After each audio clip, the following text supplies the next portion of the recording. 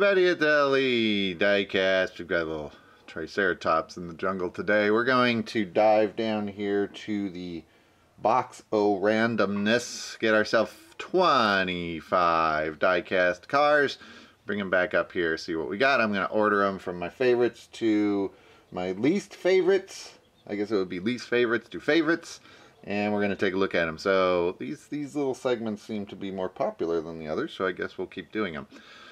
One thing you'll notice, the background now on the diorama is a little bit different. I'm not going to be doing the green screen, at least for a while. I tore that setup down, put it away, and we've got a new background setup. And you'll also notice that the dioramas will change a little bit from now on because we've got interchangeable parts as a secondary background back there. So new trees and stuff will swap in and out. Okay, so I am going to undo the camera here, probably do an edit, and we'll get down to the box. Alright, we've got... Gotta switch hands here. Okay, here is the box. You can see we've got a lot of stuff. We're gonna dig down. This is totally unedited. Let's see, we've got ourselves, there's our first handful. What do we got? 1, 2, 3, 4, 5, 6, 7, 8, 9, 10. I just pulled a helicopter, so we're looking for 26 at least now. 11, 12, 13, 14, 15.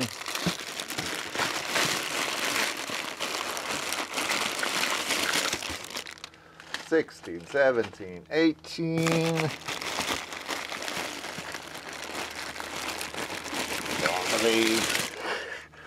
19, 20, 21, 22, 23, 24, 25, 26,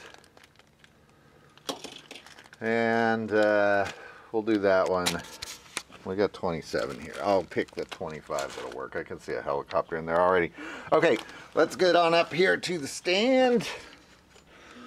Find ourselves a swell little spot here. That Triceratops looks like he's in a pretty good spot. There we go. Okay, give me a second to order these. I'll be right back. Okay, I changed the camera angle just a little bit so we can see the tops of the cars slightly. So we ended up with 25 here. I did end up with a helicopter. I'm not even going to take it out. Usually our helicopters get donated, but there's our helicopter. Seems as though we're ending up with a helicopter with every one of these now. And, oh, I just found an extra one. Okay, sorry, we've got 26. And at the end of this, I got a little bit of a surprise because I have a feeling my number one pick may be controversial again. So we've got a surprise right after number one. Okay, so let's get started. We'll go through the first ones here real quick because I have a feeling that about the first 7 here, there's not much of a issue with. There is our first, I guess we're going from least to first, so that's our number 26, number 27, and that is the new treasure hunt that is out. Yes, I did pull that one out of the box. What is this guy? He's the Zombot, and man, he really starts to put a face on the decline of the treasure hunt. If you would like a Zombot, they are not hard to find. Just go on down to Walmart. There's probably a whole bunch of Zombots down there. Nobody seems to want the treasure hunts anymore. Not even the kids want the treasure hunts. Number whatever. But the next one in line is the Surf and School Bus. That's a little bit more of an improvement. Surf and School Bus from 2011. I think for some reason there's a lot of 2011s in this box. That one from 2011. Surf and School Bus, we see a lot. I notice a lot of the paint jobs on that one look similar, so always tricky to figure out what year we're looking at. Next up, we've got a little generic. Has this one got a name now? It looks like oh, it's a Motor Max. That one a Motor Max. That one actually looks like it belongs in there. A little, what is that, Suburban or a Land Rover? The Land Rover Discovery.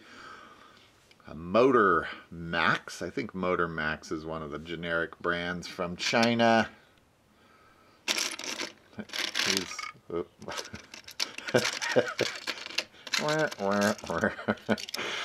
So there's the Motor Max.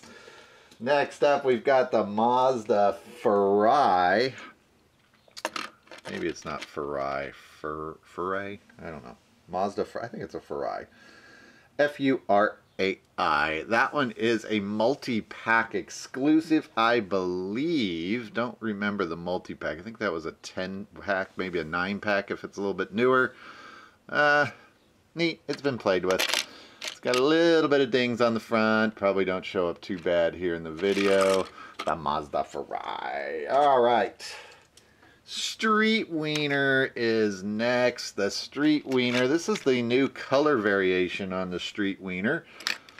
The other one had more saturated colors. This one's a little bit more muted. The tan buns there. Make your jokes as appropriate. The back of this opens up. I don't know if it will. Anyways, you'll have to trust me. That's the little fryer back there, and it'll open it up if you really want. So, Street Wiener. There you go. All right, moving on. Nerve Hammer. This one I am going to guess is from 2011 also, just because there's a bunch of them. I don't have any notes here for this one. Nerve Hammer actually is one of my favorite fantasy cars. I tend to pick up all the variations of this one. Fast Fish, Nerve Hammer, kind of the same for me. All right, well now we're getting into some that I guess you could say maybe you guys will have a different take on them. This is the Dodge Ram 1500. That one from 2014-ish. Not that old. Pretty nice one. Here you go. You can put a little... He could be Hippo Rescue. Hippo Rescue. Oh, sorry, Hippo. Here, get in there. There you go. Being carted off. Carted off to the Hippo Rescue Center. We've got Volkswagen Beetle. Volkswagen Custom Beetle, to be exact. Now, this one, as I grabbed it, that has Redline tires on it. I do not believe there was a Redline exclusive for these. There was, I think, maybe the year before or after this one came out. Also, I think there was a purple variation of this. I want to say there was something about that little stinger that was different. Maybe it came in plastic, or maybe I'm getting it mixed up with the tuned Volkswagen car that came out at about the same time. We've got a Dodge Charger. I think this is the second time in a row we've had one of these guys, so evidently I've got a whole bunch of them. This one from 2006. I don't have any more information on this guy. Dodge Charger from 2006. Mustang GT Concept, another one from 2011. This one did come in a color variation, and I don't remember what it was. I'm not even gonna guess. It came in a color variation though, I think. It is it's got a fire department on it there. The Grand View Fire Department. They drive around in Ford GT Concepts. Very fancy fire department they got in that small town. All right, now we're getting into the ones that start to get more attention. So this one is the Spider-Man car. That's actually its real name. It's not released a lot, this one, but boy, it tends to show up a lot in these lots. I probably have about 10 of these at this point. Came out in 79 and 84. The way you can tell the difference, the 84 version has the orange-ish window. The 79, I think, had a lighter window or kind of like a yellowish window from what I remember, but I don't have one of those. Blackwall tires, I mean, that's a pretty old car, 1984. So, the Spider-Man car. If you're going to name your car the Spider-Man car, I'm guessing only Spider-Man could drive it. Its little knees here on the spider kind of effect in the molding, those always get chipped up. Rolling around on the concrete. Spider-Man chasing villains. Next up, we've got the, what is this? This is a Camaro. It is the 67 Camaro. Opening hood on this. This one we've seen quite a bit. One of the more popular castings. Interesting thing with this one is this comes in a variation that has no country on it. So, whoops, I flipped it upside down. So you can see there, that's the Malaysia casting. It says Malaysia down there at the bottom. There is a casting of this that has no country listed. Worth a little bit more, I think. This one from 1998, and that's the Race Team Series, sub-series that came out in 1998. So that one's pretty old. That's like 20 years old. Pretty good shape. Hasn't been down a lot of tracks, that one. Got a Woody from, that one from 1999. I bet mixed in this box, because we've seen a few Woodies here. I bought a lot of Woodies, like a group of Woodies, a few years back, and there was about 30 Woodies in that group that I bought, and I bet they got thrown in this box too. The box is a combination of mini boxes. I pull from other boxes and throw them into that big box down there, so that we always have variety. All right, next up, I gotta reorder these to accommodate this last car I found. We've got another Carvel ice cream. We saw one of these in one of the last videos. This one's kind of dirty, I just noticed on top. Look at that. That one's been sitting around the shop. Those are filings from castings on there. So that one was sitting around the shops at some point. Yeah, Carvel ice cream. This is the ice cream truck, obviously. It's got its little ice cream guy back there.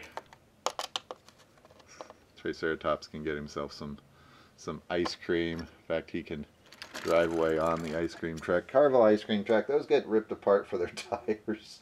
Oh, by the way, if you're looking at the tires, if you're looking at this ice cream truck, it's got the skinny tires on it, which you may or may not want. Just something to remember, because it's got those gold rims, so it tends to be a big target of the buy a whole bunch of pop culture cars for your customs that no one wants. That one tends to show up a lot, but it does have the skinny tires. All right, we've got ourselves a Jada. This one is a Ford Mustang. I think this one is pretty nice. That one was a little bit further up the list when we started, but got knocked down. So there are some heavy hitters coming, and that is because this one has been in an accident. This one probably bought for its tires. I have a bunch of these Jada, same story as I just told you about those Woodies. Bought a huge lot of these, about 100 cars, many years back. For the tires, I went through a phase where I really wanted to use these tires. I have grown out of the phase because the tires are difficult to use, and I really don't like the tread pattern on them, but I do like the rims. And so all those cars that I bought got thrown in here for looking at in the videos, but that one is all beat up. We won't care. We bought it for its wheels. It's probably not going to go in the collection. All right, look at that old timer there. That one is from 1981. That is from the Workhorse series. A lot of people collect these in the cards, those Workhorse series. They are not that easy to find. This one obviously been played with. This is all metal. I mean, you can kill somebody with this. That is all metal, metal, metal, metal, metal base, metal everything on that. The front is even metal on it.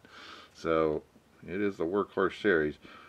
For some reason, I listed the top 3 songs from 1981. So I guess as you were buying this from your, well, what was around then? Kmart, Broadway, Piggly Wiggly, or your Mervyn's out here on the West Coast, you could listen to Betty Davis Eyes, Endless Love, and Lady by Kenneth Rogers. Boy, 1981, we went through some top 3 songs of the year were all love songs. That would not happen these days. All right, so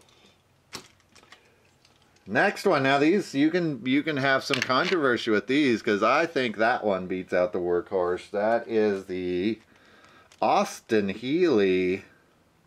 That came from the Camouflage 5-pack in 2007. I like that car. The Austin Healey. Next up, this was the one that was unrated. I have put it here in this spot. He got left out originally, and that is the Stingray from 1995. That is an old one, over 20 years old for that Stingray. A little bit of wear here on the top. It's probably not going to show up much in the video. Stingray, this was a popular model. A lot of those made, and they tend to be a lot of solid colors on the older ones of these, and the variations are either the wheels, the window color, or where they put that little Hot Wheels symbol. Stingray. He finally gets rated. Here is a very old Matchbox Nissan 300ZX, and now here's a question for you. In the frenzy that is today to buy Nissans, a Nissan 300ZX by Matchbox comes out on the shelves. People go crazy. It's got a, I don't know, I was going to say it's got a broken window. It doesn't. It looks like it. With this one, with a pink interior and a crazy, like it hit a zebra at 100 miles an hour pattern on it, would that one fly off the shelves? Throw in those old Matchbox wheels. Would this one fly off the shelves? There's a question for you. Customizers might want it. This little shock still works. This guy's in good shape. Well, I don't like the paint job. It does look like it hit a zebra going really fast. But I don't know. That would be an interesting experiment. Does a crazy paint job outdo the popularity of a model? Well, talking about popularity of a model, here is one that quite honestly I've never really bought into. This is a 62 Chevy truck. This one comes out these days. People go crazy for it. That one from last year's series. This is one that I've not really ever dealt with as far as collecting. Doesn't do much for me. Interesting, I don't know if you've noticed that before, but it's got a surfboard that's broken in the back. Does that show up? It's kind of interesting. It's the longboards. Something got his surfboard. So the official name of that is the Custom 62 Chevy pickup. All right. Look at this guy. That is a Midnight Auto. It's a Toys R Us exclusive, in case you couldn't tell there. And that also came in blue and green. I believe we've got all three variations on this tucked away somewhere. But the Midnight Auto, and I really don't remember if these all came in a set together, if they were just sold on cards. Toys R Us during this time period did a lot of promotions with Hot Wheels, and usually they were sold in kind of different packaging than the normal, so I don't know with that one. Ford Shelby Concept GR1, that from the 2010 Holiday Hot Rod series. It does have its little holiday symbol on it there that you can see right there underneath the 25. I do like this model. I think people will think it shouldn't be that far up the list, but it's my list. We're down to the bottom four, or top four, I should say. Cop rods rolling into the picture. This one, the series with the rubber tires, I believe that was the first series of cop rods. They did put out a second series. I don't remember if there was a third, and those did not have rubber tires, if I remember right. This one's got a little scuff on the other side. You probably saw it from the Atlanta Police. The cop rod series, very common to find in these lots. I think this is about the time collectors started really buying stuff in bulk. When these came out, that was really the height of the Hot Wheels craze. And so as they bought them up, they've sat in storage for a long time, and now they tend to dump them at much cheaper prices. So this is a show, doesn't have the name on the bottom. Oh, here we go. That's Cobra. I could have just looked at it. It's a Cobra. That one from the Series 2 Classics. That comes in number 3 on our list. Boy, we see a lot of classics in these groups of cars too. That was another series like Cop Rods. I think people really bought these up. Of course, they came in a bajillion colors and were right there for collectors to get. And you see a lot of them at shows. They go for decent money, some of them. I pick them up if I can find them for $1, maybe $2, but usually $1. All right, number 2. I have a feeling our top one is going to be a little controversial. Remember, stay tuned. Also, we got a few things afterwards. This one is the Johnny Lightning. That is a Johnny Lightning. Let me see if I can identify what that is. It's listed on the bottom, but it's so small I can't read it.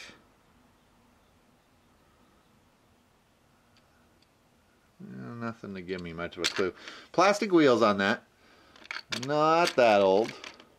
Can't do much with those plastic wheels. I don't like the Johnny Lightning plastic wheels for my customs, but I like that car. And number 1, the winner. Here he comes. The winner is the, oh yeah, the very hard to find milk mover